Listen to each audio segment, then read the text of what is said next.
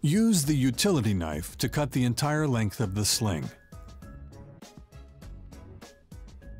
Use a flat blade screwdriver and pry out a plastic end cap from each end of the sling rails. Retain the end caps. Remove the spreader bar before loosening the sling rails. On the chairs with two removable sling rails, loosen one side only. On the chairs with one, loosen that side. Now, use the pliers to slide the old sling out of the sling rail.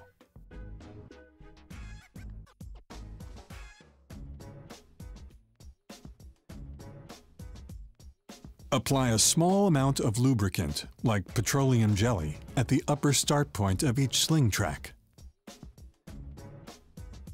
Starting at the top of the chair, position the sling on the removable sling rail so the Tropitone label is at the opposite end of the starting point. Use the pliers to firmly and slowly slide the sling along the first sling rail. After sliding the first side of the sling on the loosened sling rail, detach this sling rail from the chair frame. Then, have another person hold the sling rail on which you have installed the sling. Use pliers to firmly and slowly slide the remaining side of the sling into the other sling rail.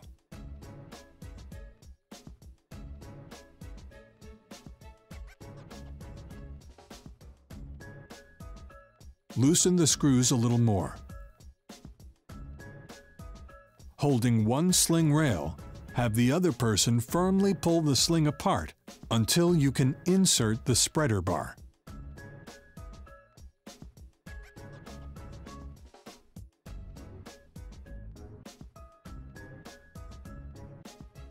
Pull the sling evenly up and down to the ends of the sling rails. Reinstall the socket head screws and washers at the front seat area to secure the sling tension and position. Once the socket head screw takes hold, only turn it a few times. Do not fully tighten it until the rear seat bolts are installed. Repeat this step with the rear seat area socket head screw. Once both socket head screws are started, continue to tighten them using the Allen wrench. Alternate back and forth between the two to achieve even tension.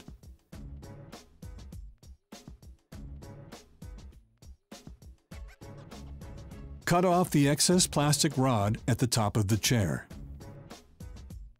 Place the plastic end caps back on the top of each sling rail. Tap the end caps into place using your plastic rubber hammer. Congratulations! Your sling installation is complete.